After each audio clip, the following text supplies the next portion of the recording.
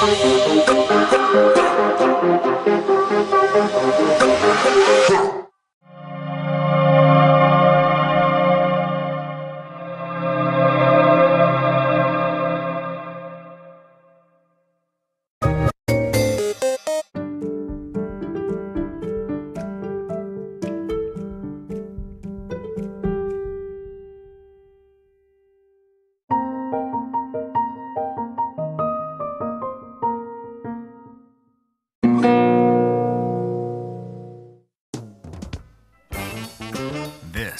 is the Chris Abraham Show. Welcome to the Chris Abraham Show, Season 4, Episode Octane 18. And I am here in a windy day, in a windy park filled with cars going by and people and birds and yapping, so I apologize. I do have a dead cat on my Sony WS-853 recorder, and I am reaching out to you today to report on just 1 week of carnivore diet and getting back on the rowing machine. And the reason why I'm so motivated to talk about it today is because TLDR, what is it called?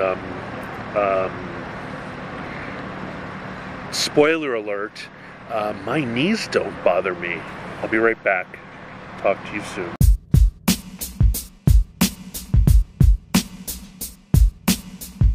Welcome back to Season 4, Episode 18. My name is Chris Abraham, and I wanted to tell you that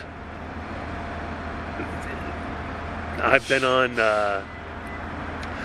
a carnivore diet now for 7 days, and I'm regular, which is something I was extremely afraid of not being. And secondly, my knees do not feel all messed up at all. At 333 pounds and 6'3", I hate my knees. But I believe that most of that had to do with inflammation. And I should have known, because when I was a little boy, my parents had to deal with the fact that I was always sneezing and always my nose was always runny, and I always had sinus drip, and I was always stuffy. And my parents took me to an allergist in Kailua, across the Pali from Oahu, Honolulu, where I lived, and they did a prick test. And that has nothing to do with my nether regions. That has to do with my arm. They would prick me with different things that I might be allergens, things I might be allergic to. And turns out I'm allergic to everything, including or excluding plumeria. But I should have known that if I'm that easily allergic and that completely allergic to everything that my lungs and my nose and my sinuses inhales and breathes from the world, that I'm probably allergic to loads of stuff that I consume. And now that I'm only eating eggs, beef, butter, coffee, water, sometimes some pickles, even though that's not strict, I feel really good. And I'm on Reddit right now in a so if you go to reddit.com/u/Chris Abraham, you'll see that I'm talking to people about in the carnivore sub about how easy it is to get full on the carnivore diet. That just like eating that much meat, or just only meat, kind of makes me feel a little nauseated. Not because I care about the souls of poor little animals, I don't. But for whatever reason, I could eat, fries and chips and beans and rice and all that kind of other stuff all day long. I can eat lentils and curries, but if I eat, a big meal of ground beef and butter and eggs, little hot sauce and salt and pepper, I'm done and I'm like, ugh. So one of the arguments that we're having on the Reddit, not arguments, one of the discussions we have as to whether or not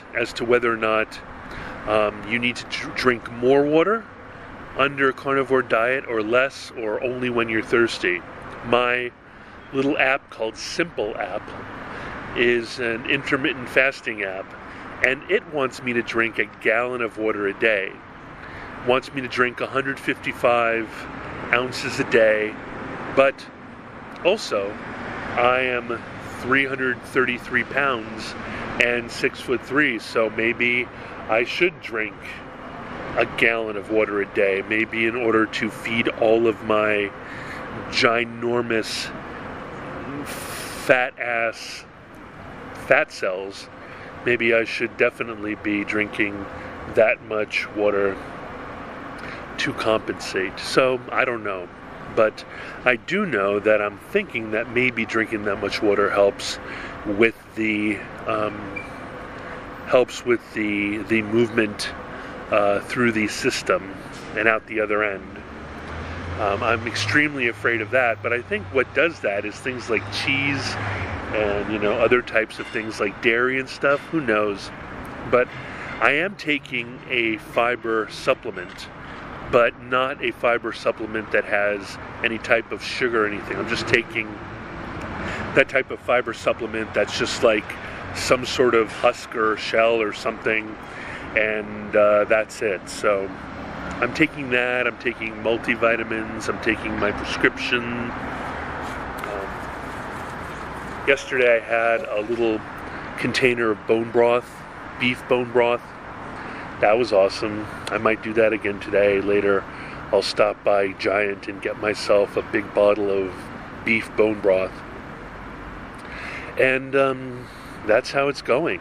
But it might not be 100% the diet. Like, I've started making sure that I'm on the rowing machine every day. I'm not up to 60 minutes a day, which is what I aim for. My golden baseline is 60 slow rowing minutes a day.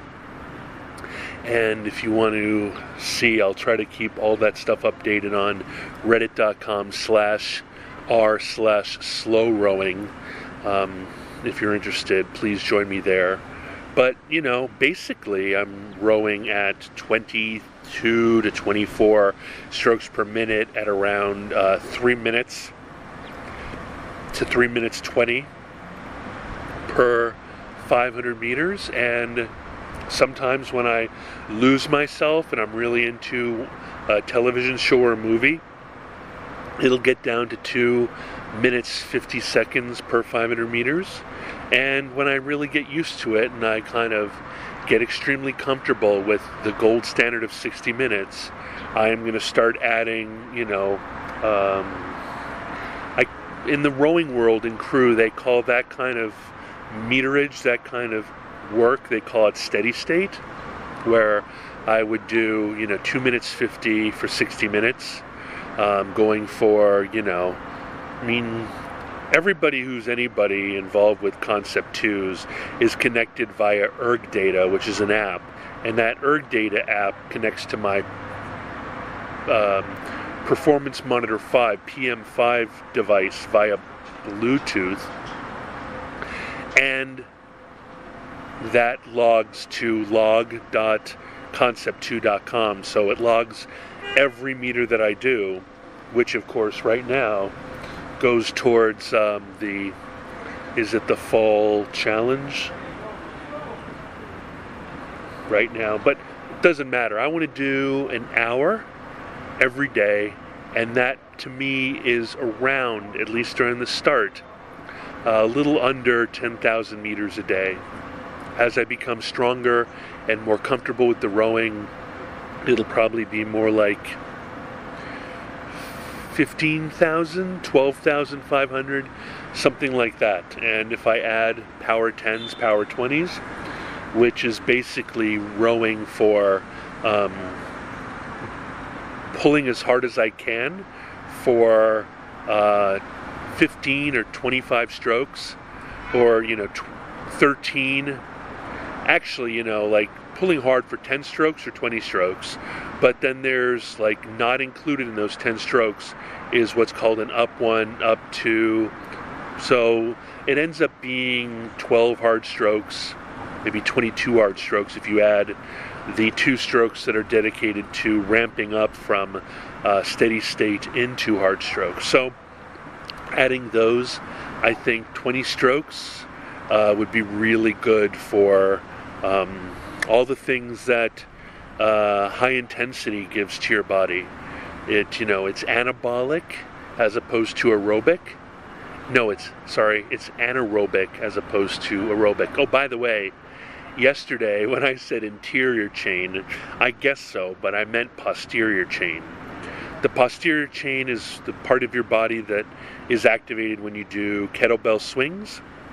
It is also most of the nervous system and muscular chain that is activated when you row on a sliding seat rower. I guess it's also if you're on a rowboat or whatever, but it's more along the lines if you really get your hamstrings, your glutes, your lower back, your upper back, your scapula, etc. So, it's really exciting about these knees. I must tell you that there seems to be a direct correlation with not being in pain and being generally more active. So the less in pain you are, the more active you'll be willing to become. The lighter you are, the more likely you are to be active. The fitter you are, the more likely you are to be fitter. So it seems to me that fitness is a game of hockey stick, where in the beginning it's really challenging, but as you start to become more fit and more mobile and in less pain, it means that you'll be doing more standing, more walking, more running, more climbing than you will be if you're in pain. You'll spend more time standing and sitting and lying down. So if you can find a way, whether it's through diet or physical therapy or getting onto a rowing machine and working on range of movement exercises like on the rowing machine or leg extension, I've always found in terms of lubricating my knees, getting into a gym and on a leg extension machine has always been really good for my range of movement and for my mobility with regards to my creaky knees. You should do it, because on the other hand, my CrossFit buddy, my business partner Dan Kruger, he tells me that at his level of 8-pack, super trap, super deltoid, super pecs, super quads, he tells me that in the last 10 years he's always been sore.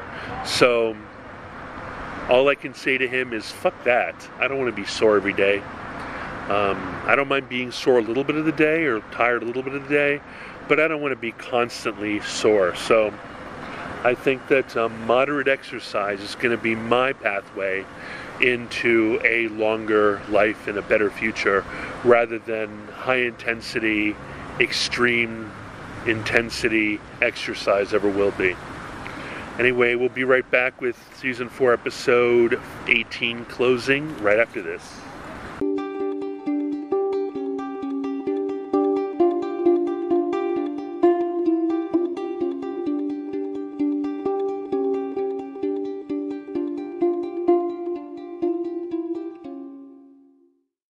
Oh, thank you.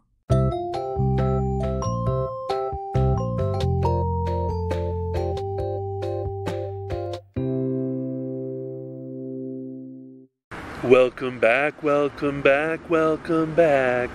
This is Chris Abraham, The Chris Abraham Show, formerly known as Chris Cast. Season 4, Episode 14. My name is Chris Abraham. He says redundantly. You can reach me at chris@abraham.su. You can reach me at chrisabraham.com. You can reach me at calendly.com/chrisabraham/15. You can Signal, Telegram, or WhatsApp me. You can text me, or you can call me at +1 202 352 5051. You can find me at twitter.com/chrisabraham, facebook.com/chrisabraham, youtube.com/chrisabraham, instagram.com/chrisabraham, linkedin.com/in/chrisabraham. chris-abraham.com is my Tumblr. noagendasocial.com/@Chris is me. Girovic.su/@Chris is me. If you go to girovic.su, you can sign up for an account, I believe, Mastodon account, and follow me there. I would love it if anybody joined, if anybody followed me there. Currently, nobody listens to me in the entire world. Even though a woman who goes to my cafe thinks that and my best friend, my mother didn't think I was funny or anything. My mother didn't think I was interesting at all. It's supposed to be your mother who loves you, but my buddy Mark and my friend from Iditos, they both think that I'm the funniest thing in the entire world. And while I think that's only because they adore me and because I've got their funny bone and the fact that they are charmed by me through chemistry. But if you think that's true too, please give me a review, give me some stars, give me some love, give me some money, give me some jobs, give me some gigs, and I'll talk to you soon. Lots of love. Talk to you soon. Love you. Bye-bye.